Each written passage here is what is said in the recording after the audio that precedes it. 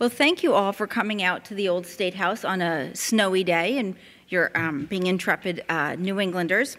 My name is Rebecca Tabor Conover. I am head of public programs here at the Old State House, and I'm delighted to see you for another of our Conversations at Noon programs. As we get started, I just wanted to mention to you that we will be having a program in just a couple of weeks on February the 24th.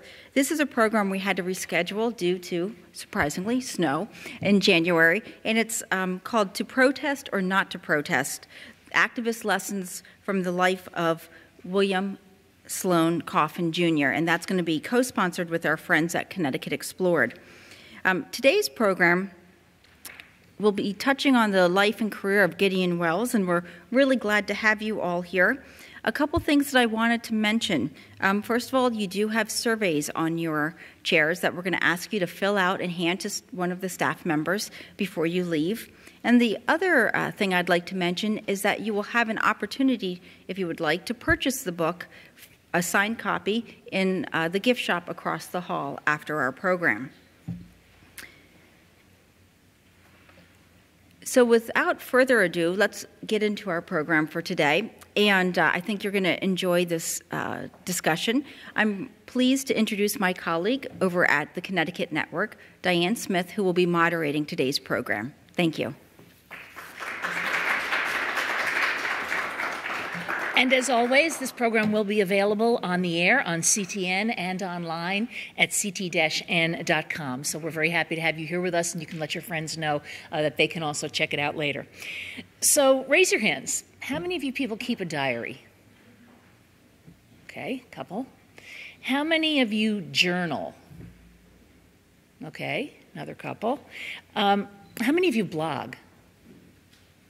Nobody's blogging yet? Not even you, Matt? Well, I have to tell you that a study from Technorati in 2008 counted more than 185 million blogs online, with 175,000 new blogs every day. That's approximately 1 every 2 seconds that's going online. So it shows that people do want to get their thoughts out there and that they do want their thoughts recorded. In 2013, a marketing study showed that even though there are so many outlets for teenagers and others to record and reveal their thoughts via Facebook, Twitter, Tumblr, all those various methods, 83% of girls aged 16 to 19 keep a diary. And that number increased among Generation Y as opposed to Generation X. So, okay, what's the value of keeping a diary? In some cases, the reasons are cathartic, to allow a writer to release emotions in a safe space. In some cases, they're creative, to try out ideas, store them, and think about them later, something that might be turned into something else later outside of a diary. And then there's the idea of creating a permanent record for posterity. Those diaries or journals have helped shape what we know of history. So here we are, just before Lincoln's birthday, and we're able to eavesdrop on some of the central moments of his administration thanks to the extraordinary diary kept by Gideon Welles. A native of Glastonbury, Gideon Welles was a politician and a journalist. He was tapped by President Abraham Lincoln to serve as his Secretary of the Navy and is regarded as an architect of the Union victory in the Civil War. All the while, he kept a vivid and pointed diary. J. Ronald Spencer, our speaker today, has edited that diary, choosing some of the key passages and organizing them by topic. The result is his book, A Connecticut Yankee in Lincoln's Cabinet. Professor Spencer taught courses in the Civil War era at Trinity College for 42 years. He is renowned for his deep knowledge of the Civil War. Please welcome J. Ronald Spencer.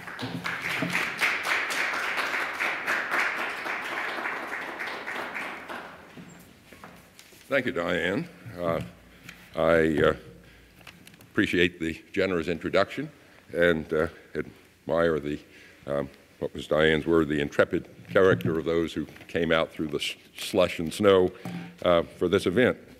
As Diane has, has said, Welles was a leading politician and journalist in Connecticut.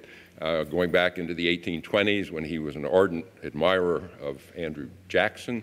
He helped to organize the Democratic Party in the state.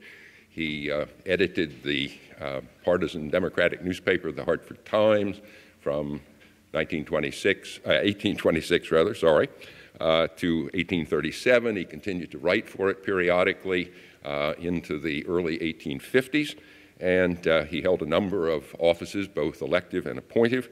And on the 5th, I should also mention that he was one of the founders of the Republican Party in Connecticut in 1856. So he had two different parties that he had a hand in founding here in the state. And on the 5th of March, 1861, the day after Lincoln was inaugurated, Welles took office as Secretary of the Navy, a post he held through the end of Andrew Johnson's administration. So he was Secretary of the Navy for 8 years. No one before him had held that position for such a long period of time. Welles began his diary in August of 1862, continued it until he left office on March 4th, 1869, and wrote the final entry on June 6th, 5 weeks after he and his wife had returned to Hartford. In 1911, 33 years after Welles' death, the entire diary was published in 3 stout volumes. Volume 1 and nearly half of Volume 2 deal with the wartime years and the Lincoln administration, a total of 843 pages. And of those 843 pages, 776 were actual diary entries. That is to say, accounts of events, conversations, observations, ruminations, etc., that Welles recorded at or near the time they occurred, and which thus had an immediacy that memoirs tend not to have. And because he recorded these events and thoughts soon after they occurred, they are not colored, some might say distorted, by historical hindsight. The other 67 pages of that massive 3-volume edition was an introductory event about events, an introductory essay, rather, about events in 1861 and early 1862. Welles wrote that long after the events occurred, wrote it sometime in the 1870s, and thus it is not part of the actual diary. Now, in this talk, I want to provide you with something of an overview of the diary, to quote selected passages that convey something of the diary's flavor, and also to make some evaluative comments about the reliability of the diary. And here I should mention, before going any farther, that after leaving office in 1869, Welles, between then and his death in 1878, went back and made substantial revisions in the diary. And those revisions made it less of a diary if you look at that particular version of it. And perhaps we'll have time during the discussion to discuss the problematic nature of those revisions. But we'll come to that in time, not in this presentation right now. Now, there were 3 diarists in Lincoln's cabinet. The other 2 were Treasury Secretary Salmon P. Chase and Attorney General Edward Bates. Their diaries are certainly important historical documents, but they are not on a par with Welles's diary. His entries are generally more interesting and perceptive than theirs, and he made many more entries than they did. A total of 565 entries between the time he started the diary in August of 1862 and the end of the war. There were about 1,020 days in that period, so he was making a lot of entries, doing it often. Do the arithmetic. Some entries consist of a combination of fact and opinion. Some entries are as short as a few sentences, but most are considerably longer. And as you might expect from someone of Welles's journalistic background, the prose is clear, crisp and often has a nice polemical edge to it. Now, managing the naval war made enormous demands on Welles's time. And so it is not surprising to find him mentioning in one entry that he usually worked on the diary, quote, at a late evening hour after company has gone and the other labors of the day are laid aside. Probably the main reason he kept the diary so faithfully and so regularly was that he found it relaxing, an opportunity to temporarily escape from the cares of office and occasionally to vent a little.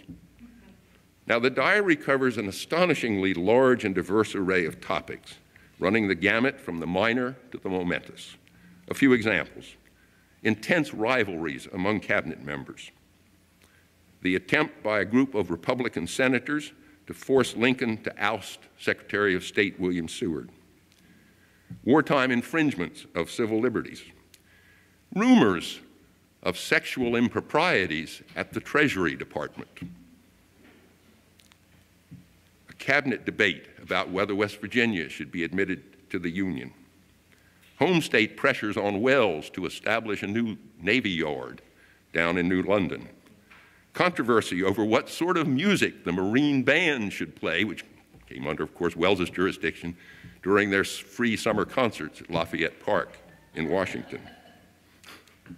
The prosecution of civilian contractors for defrauding the Navy, a Russian fleet's visit, a kind of courtesy visit to Washington, the sinking of the notorious Confederate commerce raider Alabama, the massacre of black troops at Fort Pillow in Tennessee, the 1864 presidential election, and the death of Lincoln, about which Welles wrote a very moving, emotion-charged diary account. Now, almost everything in the diary interests historians, but they have found two aspects or two elements of the diary especially valuable. The first is Welles' candid characterizations of cabinet colleagues, senior Army and Navy officers, and sundry other prominent figures, largely political figures. Characterizations that are usually caustic, often insightful, almost always fascinating to read, but sometimes inaccurate or unfair. Consider, for instance, what Welles had to say about Secretary of State Seward. There is considerable truth, I think, in his portrayal of Seward as, quote, often wanting in true wisdom, as, quote, not particularly scrupulous, as, quote, a busybody by nature, as heedless of, quote, constitutional and legal restraints, and as prone to putting expediency ahead of principle, something that Welles found intolerable.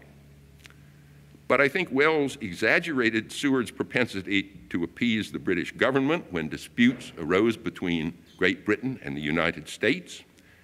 And I think Welles never quite appreciated Seward's skillful maneuvering to prevent Great Britain from recognizing Confederate independence and perhaps even intervening militarily on behalf of the rebels. Welles also had harsh things to say about Secretary of the Treasury Chase, even though, oddly enough, at the 1860 Republican National Convention, Welles had voted for Chase and against Lincoln on all three ballots.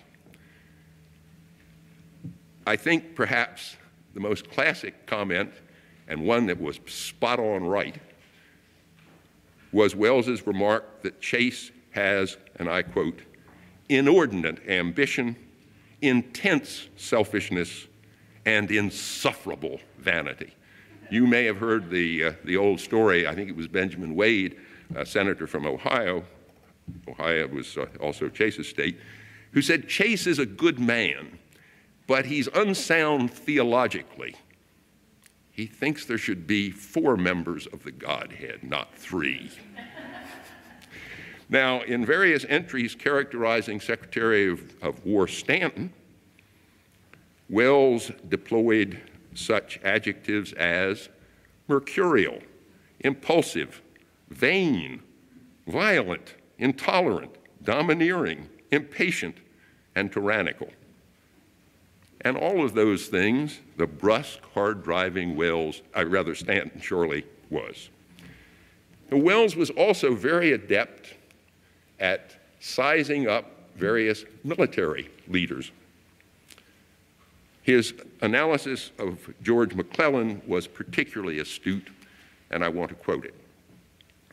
He, meaning McClellan, is an intelligent engineer. Remember, that's what West Point was basically, an engineering training school, but not a commander. To attack or advance with energy and power is not in his reading or studies, nor is it in his nature or disposition to advance. He likes show, parade, and power.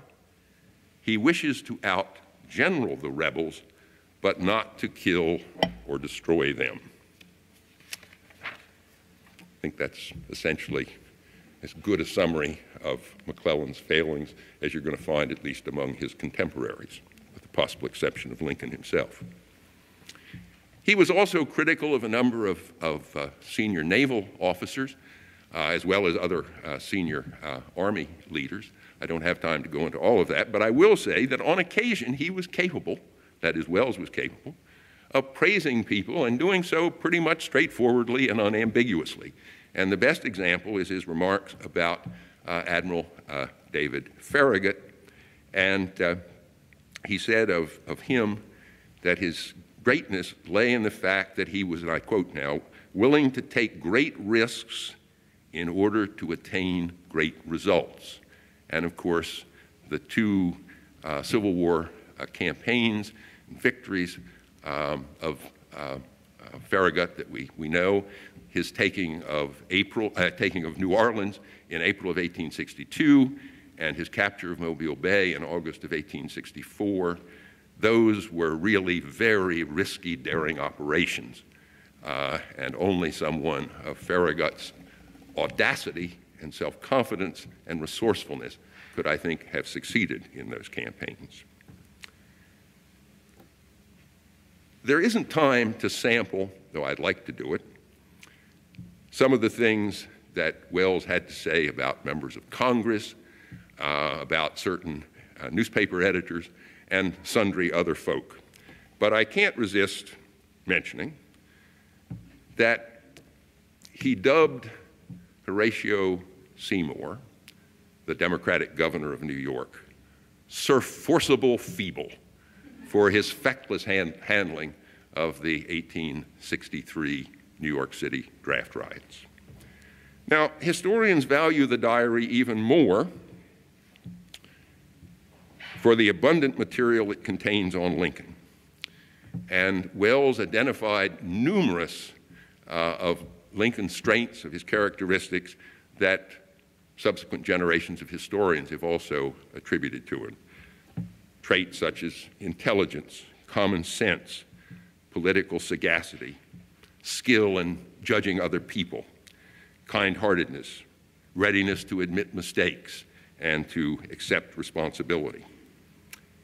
He also recognized that Lincoln was a superior military strategist in his thinking than was the longtime General-in-Chief, Henry Halleck. But I think apart from these observations about Lincoln, which have certainly influenced many historians' interpretation of Lincoln the man and Lincoln the president, probably the single most important contribution Welles made to our knowledge of Lincoln was that he quoted or paraphrased in his diary many things that Lincoln said in cabinet meetings or in private conversation, and if they had not been recorded in the diary, they probably would have been lost to posterity. Let me give you just a couple of examples in the time that remains. And here I should preface this part of my remarks by saying that usually, not invariably, but usually, Welles recorded Lincoln's remarks soon after hearing them, within a day or so. They presumably were still fresh in his memory, and thus their accuracy, presumably, is pretty good. Yeah, he may have gotten, in direct quotes, may have gotten a word or two wrong, but basically, you know, we can trust his paraphrases and his quotations from Lincoln.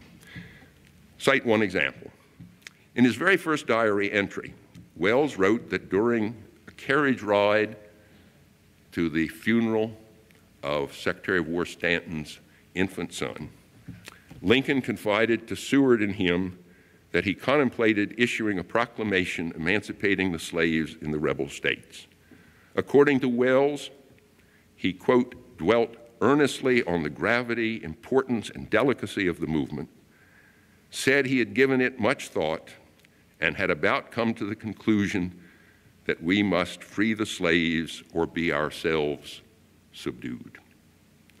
Of course, this marked an important shift in Lincoln's position. Up to that time, he had rejected calls for general emancipation. On July 22nd, just 9 days later,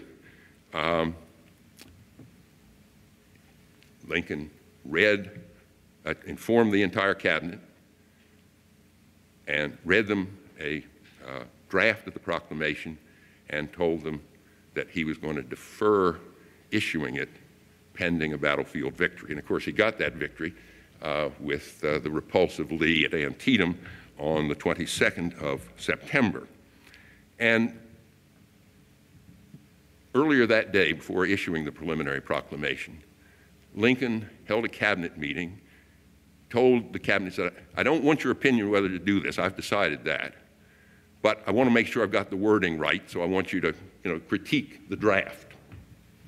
And Welles' entry on that meeting quotes Lincoln as having said in the course of the meeting that, quote, he had made a vow, a covenant, that if God gave us the victory in the approaching battle, he would consider it an indication of divine will, and that it was his duty to move forward in the cause of emancipation. God had decided the question in favor of the slaves, unquote. Time being short, I'll limit myself to just one other aspect of Lincoln's words being recorded by Welles. Historians are always curious about Lincoln's views of senior military people. And we often turn to the diary because it has considerable material on that. For example, in a September 1862 entry, Welles recorded Lincoln's comment that McClellan, listen carefully, you'll see a very familiar phrase in what I'm about to quote. He recorded Lincoln's comment that McClellan, quote, can be trusted to act on the defensive, but having the slows, you've probably heard that attributed to McClellan, but having the slows, he is good for nothing for an onward movement. Welles was also greatly distressed. I'm sorry, mind was wandering there. Lincoln was very distressed, and Welles recorded that fact, when in 1863, General Meade, commander of the Army of the Potomac, failed to follow up his victory at Gettysburg by attacking and perhaps crushing Lee's retreating army, which was very vulnerable because the upper Potomac River was rain-swollen, and thus it prevented Lee and his army from getting back to the relative safety of Virginia. When Lincoln heard that the river had finally fallen enough for Lee to escape without Meade having ever launched an attack, he said to Welles, as they walked across the White House lawn, "There is bad faith somewhere. Meade has been pressed and urged, but only one of his generals was for an immediate attack, was ready to pounce on Lee. The rest held back. What does it mean, Mr. Welles? Great God, what does it mean?" Now, closing thought before someone with a hook grabs me and hauls me off. I would say in summary that Welles' characterization of many of his contemporaries his insightful, if occasionally mistaken, observations about Lincoln, his preservation for posterity of many things Lincoln said, and the multitude of other topics he treated, all of these things serve to make the diary a treasure trove for both historians and Civil War buffs, past, present, and presumably future. By maintaining the diary so conscientiously and by filling it with such rich content, Welles performed a great service to history, and in the process, he attained a certain measure of immortality. Thank you.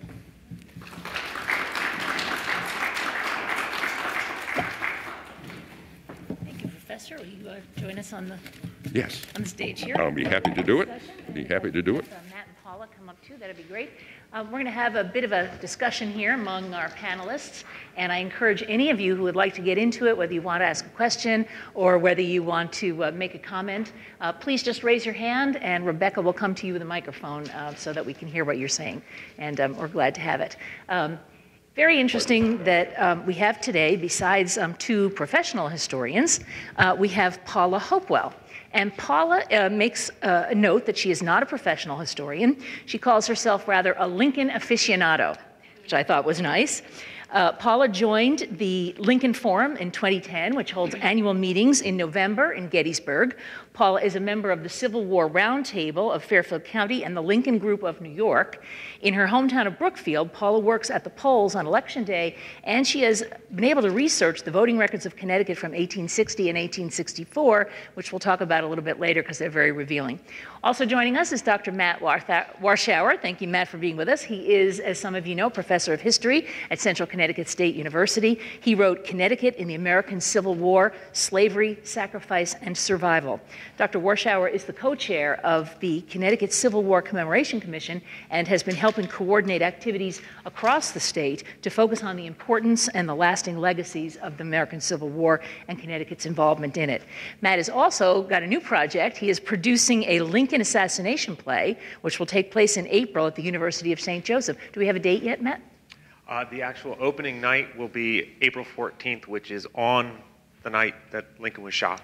Well, that's fascinating, Yeah. And actually it ties in. And then there'll be 17th and 18th, the Friday and Saturday, so there's 3 shows total, and Okay. it is guaranteed to rivet people. And it's at the University of St. Joseph. It's at the University of St. Joseph. Wonderful. Yes. That ties in perfectly with what I wanted to just read here, a short excerpt from a Connecticut Yankee in Lincoln's cabinet, Gideon Welles' diary, because Ron, as you mentioned, he had a background as a journalist, and I think that becomes clear in this particular very short excerpt. And this is on the night that Lincoln lay dying, and the Navy Secretary was at the house and at the bedside of the president. And he writes, "A little before 7, I went into the room where the dying president was rapidly drawing near the closing moments. His wife soon after made her last visit to him. The death struggle had begun.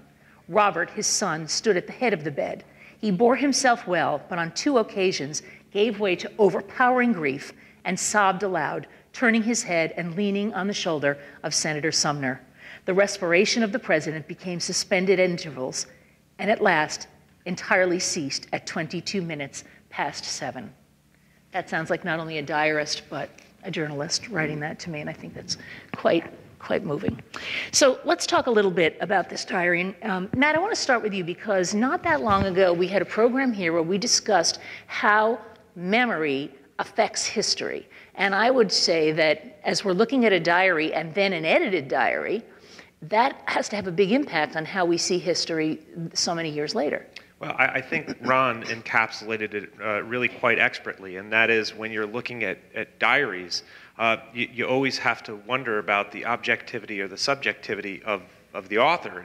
And historians do this with all diaries that they look at, and also many letters. Was it meant to be seen by others, or was it just for their own private, this is what you made me think of this when you asked about blogging at the very opening, is that bloggers are meant, they're putting it out there for everyone to see. Would you say the same thing in a blog that you would in your private journal? that you weren't intending anybody to read, or perhaps intending for somebody to read long after you've passed. And so that really has an impact on how we view the information. It doesn't make it less valuable, it just, we have to go into it with that mindset. The same is very, very true. I'm in the process of reading a brand new book that came out on the Connecticut 16th Regiment. And one of the things that the author said is that you really have to look at regimental histories with a special eye, because they're often written well after the regiment's experiences, and they view them in sort of a little bit, they reminisce about what it is they've done in the past, and all of that colors our perceptions today. Matt, I agree with your point about whether someone else is meant to see it, but in this age of too much information, I would suggest that a lot of blogs put everything out there, and there's nothing safe for the private It's true. I warn my daughters about that very point when it comes to Facebook. Yeah, exactly. Paul, I want to ask you a question, and that is, you're not a professional historian, as you mentioned, but you have done a lot of research into President Lincoln. Why is that, and what is it that continues to make him so fascinating to so many people? And if you would mention the number of books that have been written about him. The number of books is somewhere in the vicinity of 16,000, more than any other figure in history, with the exception of Jesus Christ, as I understand it. And that's not even including Civil War books. That's books that are just focused around Lincoln. Right. I think the Civil War total is more like 45 or 46,000 books. What fascinates us about Lincoln, to me, I guess he's just the mythic American. Lincoln made a statement. He didn't say, if I could be president, anyone could be president. He said, if my father's son could be president, anyone could be president. That's very telling, because he came from such a hard scrabble, kind of deprived background, even by those standards of his day. And look what he accomplished. Look what he accomplished. And it wasn't just that we won the war because he had an iron fist. This man, the thing I admire about him the most is his compassion. People admire his logical skills, his speeches, his writing. He never lost his touch with the common man. He loved to tell jokes and stories, and I'll entertain you with some of those later if you'd like. But I think for everybody, it's probably a slightly different answer.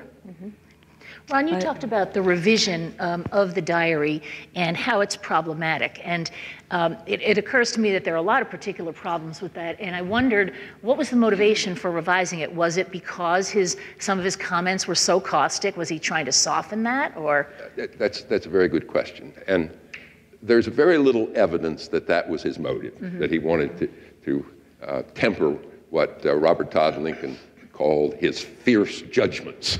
A little bit of that, but not very much. And insofar as there was a tempering, it was more done by his son, who was involved, his eldest son, Edgar, who was involved in putting the diary together for publication in 1911. No, I think more what his concern was, well, some things were very simple. He was a terrible speller.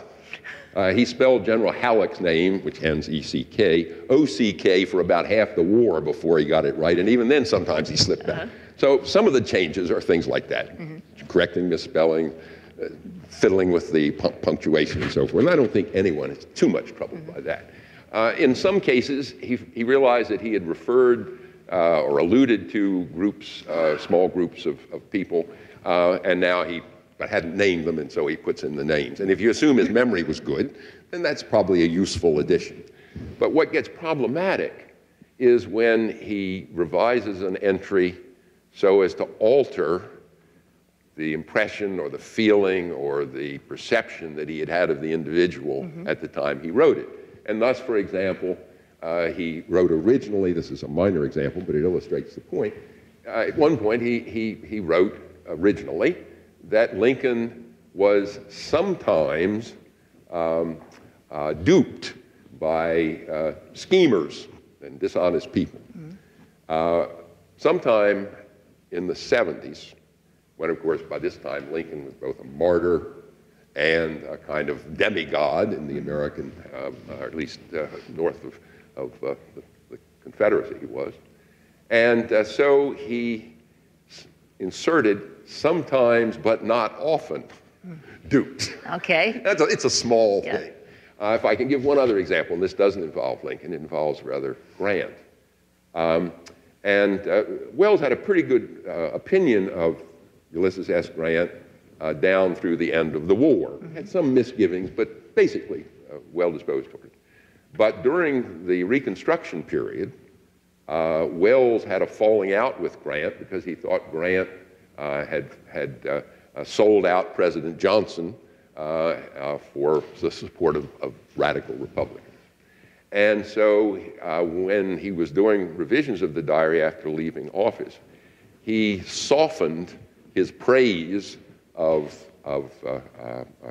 Grant very noticeably, or changed it, weakened it, I guess you would say. And to give just one small example, on April 7 of 1865, just a couple of days before Lee surrendered to Grant, Welles wrote, and I'm quoting this from memory, I think I have it about right, that in closing up this war, Grant has shown military talent and genius.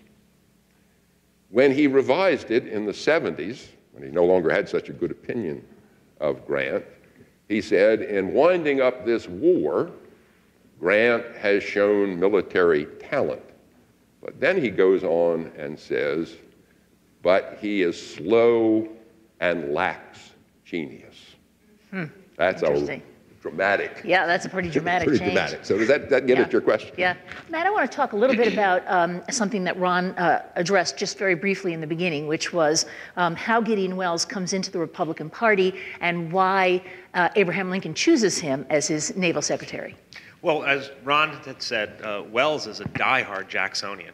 And when you look, when you go a little bit further back and you look at the development of the Second American Party system, in any given state, what it really comes down to is often a single person or group of people who act as organizers, and one of the first things they want to do is create a state party organ. And that's exactly what Welles does. He creates the Hartford Times. It's a Democratic Jacksonian mouthpiece.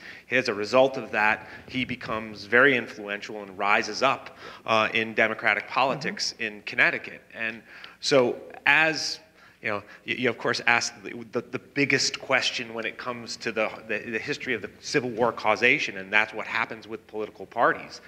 In the 1840s, we start to undergo all kinds of problems in relation to the westward expansion of slavery, to the extent that, for that and other reasons, the Democratic and the Whig parties start to have difficulties internally. And I think that the historian Michael Holt really gets it best when he says these parties begin to disintegrate. It's not that the slavery issue destroys them, it's that other things are going on along with the slavery issue, and the parties start to come loose from their rails. And this is certainly what is happening to the Democratic Party. And you have the Free Soil movement, which is not an anti-slavery movement, it's an anti-slavery moving west movement. And it's a very, it's a distinction, but it's an important distinction. And Welles is falling within that a bit. And when he starts to see that the Northern Democratic Party is really being impacted by the Southern members of the Democratic Party, he and a number of others start to look for something else. And it's not as though he suddenly jumps ship quickly. Very, very few people in their, political parties, you tend to be, tightly connected to a political party during the antebellum years. And so Welles doesn't jump ship, for lack of a better metaphor. We got it. I didn't do that on purpose, really. He doesn't jump ship quickly. This happens over a period of time until the Northern Democratic Party it doesn't look viable. And so he ultimately leaves that party. He and like many others are in a bit of a limbo period when ultimately the Republican Party starts to become formed. And it occurs in different times in different states. And but as he had done with the Democratic Party, Welles is is so well respected and so well connected, it's not surprising to historians at all that he ends up being one of the leaders for the organization of the Republican Party in Connecticut. Paula, I wanted to talk to you about a point that you and I discussed earlier, which is something that Matt has talked about quite a bit in his lectures and in his book and on his book tour, which is that the Civil War, particularly as it was viewed in Connecticut, or let me just say maybe not particularly, but specifically as it was viewed in Connecticut, was not just a simple clash of right versus wrong, slavery versus, non-slavery, North versus South, that there was a lot more texture and depth to this. Yes, it was very messy.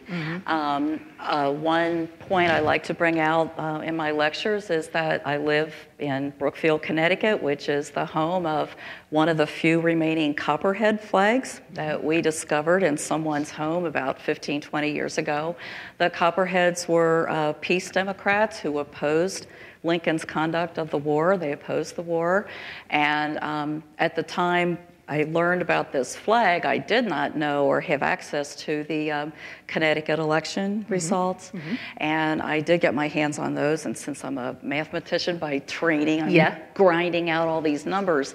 Well, not only did my own Brookfield vote against Mr. Lincoln's re-election, my neighbors in Newtown, Bridgewater, New Fairfield, and 40% of the Connecticut towns overall in 1864 voted against Lincoln's re-election, which I think is a fact that isn't especially well known. Probably not.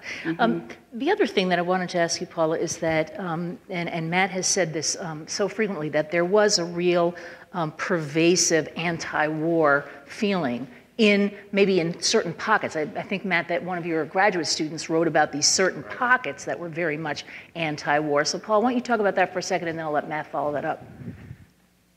I'm trying to remember all these numbers. I just told you I crunched. I remember Windham and Tolland counties were the most favorable toward Lincoln. Litchfield and Fairfield were much less supportive. Fairfield County stood out as being particularly strong against Lincoln.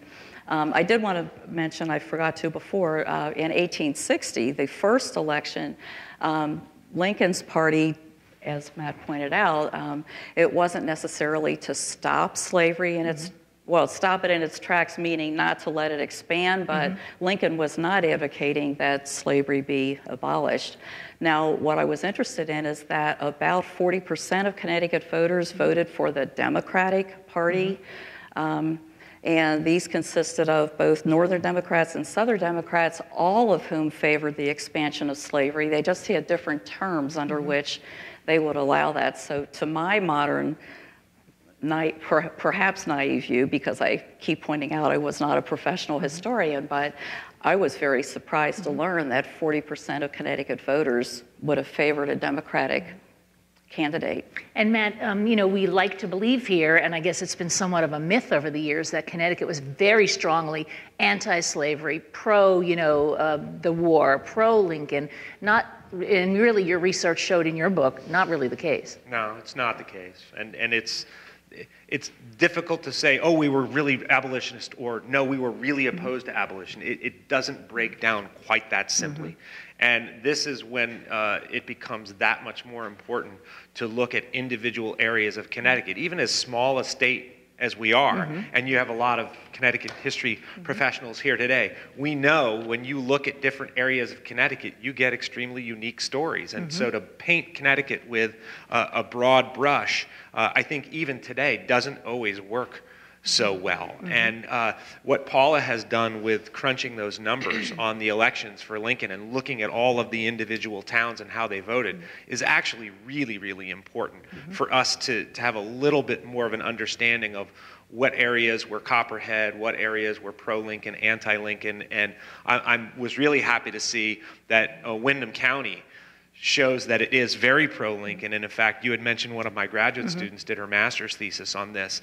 And she actually took my premise that much of Connecticut was largely anti-abolitionist and not supportive of the war, at least big sections of it. And as exactly what we want our graduate students to do is destroy our, as professors, own arguments. And she did quite a good job at that, of going, no, you were absolutely wrong about Windham County. And she explains why. And so it's great to hear the voting numbers back up what her ideas about that were. And yet, even so, I think it was 1/4 of the Windham County towns and 1/3 of the votes were against Lincoln. So even in an area that was a stronghold, it's not as if it were 100%. Yeah, things rarely come down to one or two issues. It's so much more Professor complex Spencer, than that. I think what they've said is quite correct, but I think you get the best measure of anti-war support in the April 1863 gubernatorial election. Connecticut, believe it or not, had a gubernatorial election annually in April every year. Those of us that just lived through the last one cannot even imagine. That's the reason why I mentioned the pain. Whenever I mention this, everybody in the audience always goes, yeah, exactly. shakes their head. But to get to the point, a man named Thomas Seymour, who was a very outspoken Copperhead, ran on the Democratic ticket versus the incumbent war governor, William Buckingham.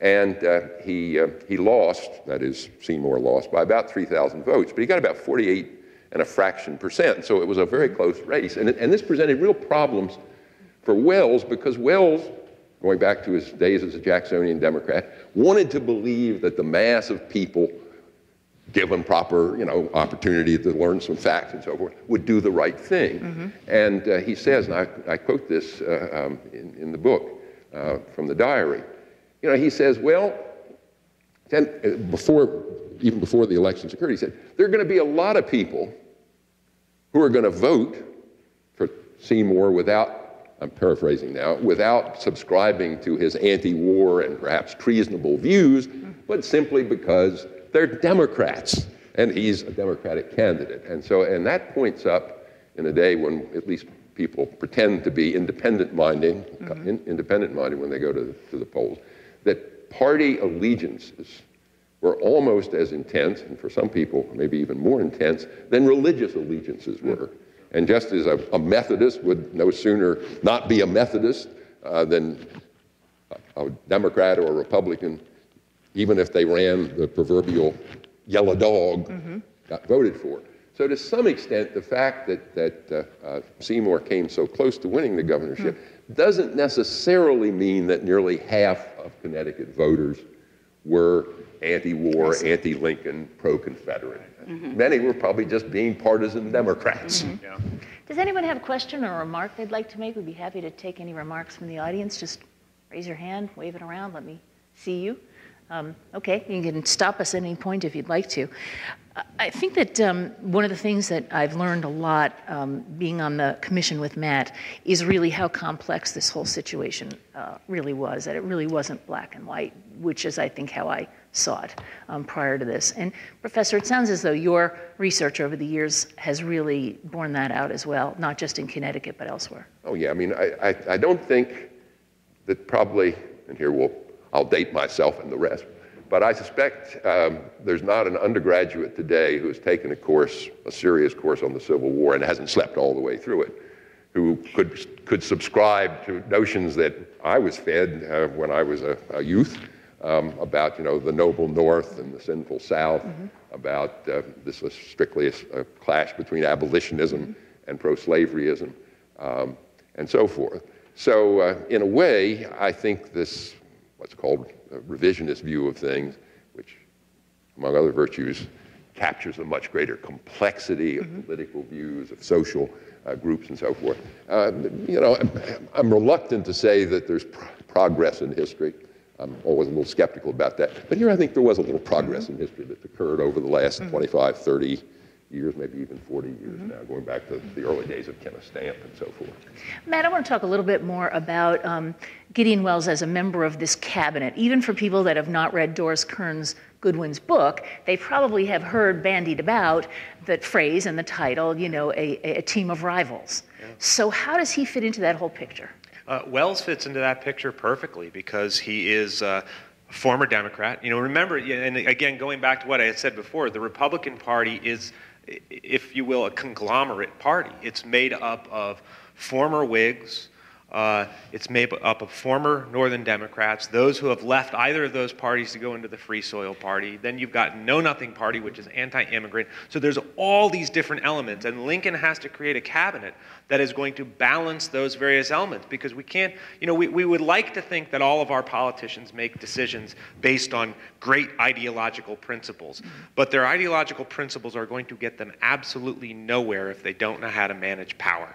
And this is one of the things that Lincoln proves very adept at. And Welles fits into this perfectly, because he's a former Democratic, not just a former Democrat, but a former Democratic leader. He's from New England, so Lincoln has to think about not only past party affiliations, but he has to think about geographic affiliations as well. Welles is very well thought of throughout the Northeast, and the first time that Lincoln comes to Connecticut to campaign actually on behalf of the then Governor Buckingham, who was up for re-election, that's when he meets Welles for the first time, and then gets recommendations from other New Englanders of this is a good guy for you to have in your cabinet.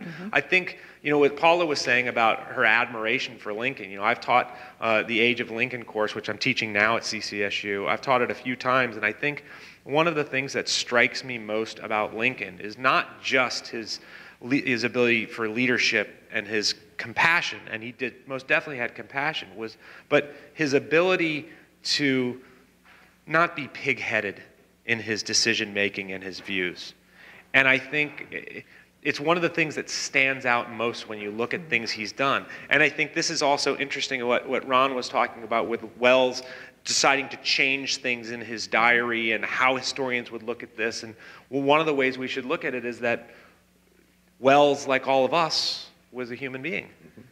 And human beings are complex, and we get mad one day and say something about someone, and then the next day we go, oh my gosh, I shouldn't have said that. And if we've blogged it already, well, then we're really in trouble. Right. And so at least he has the virtue of going back and trying to address it. That's right. But so I think he and Welles became very close.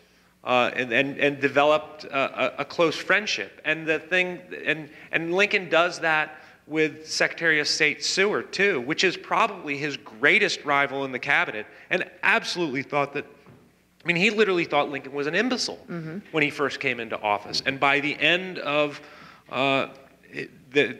Lincoln's administration, by the time he dies, the two are extremely close. So much so that, and this is one of the things that amazed me when I was working on the script for the Lincoln assassination play, is that Seward at one point says to his daughter, or I think to Stanton rather, says, the president is dead. And he said, well, how do you know?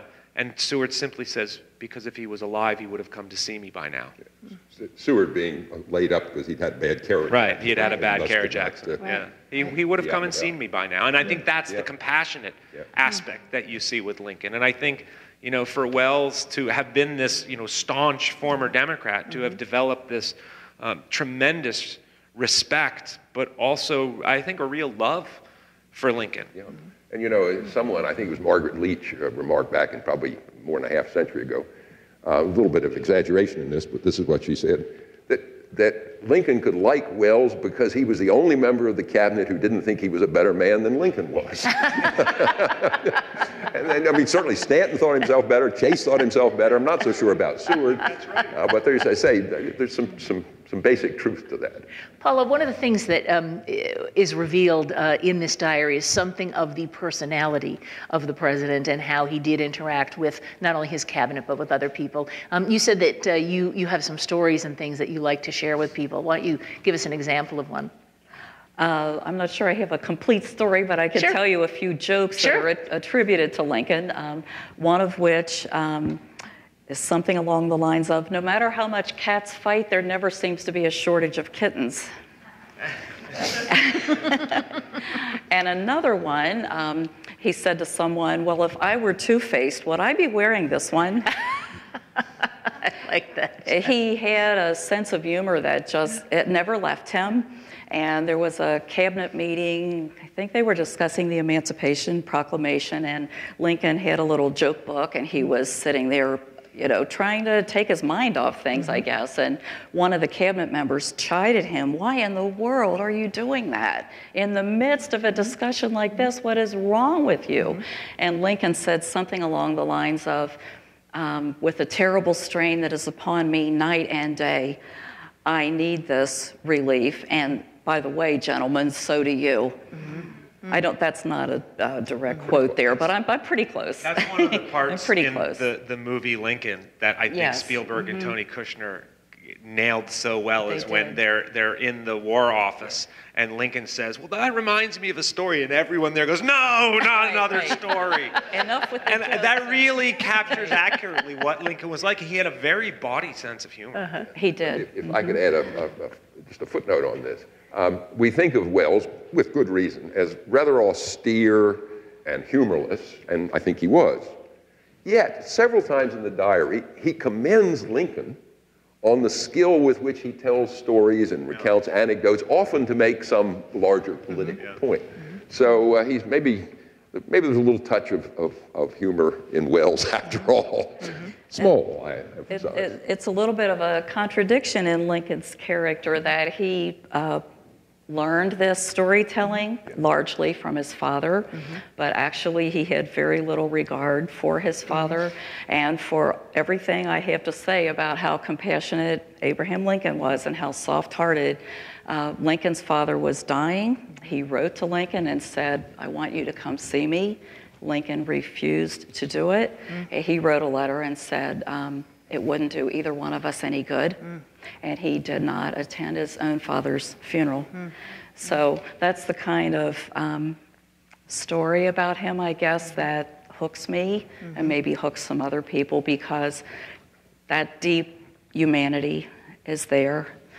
And footnote to that, too. Not meaning to take issue with you, but what you say is substantially right. But he didn't write the letter to his father, who was illiterate.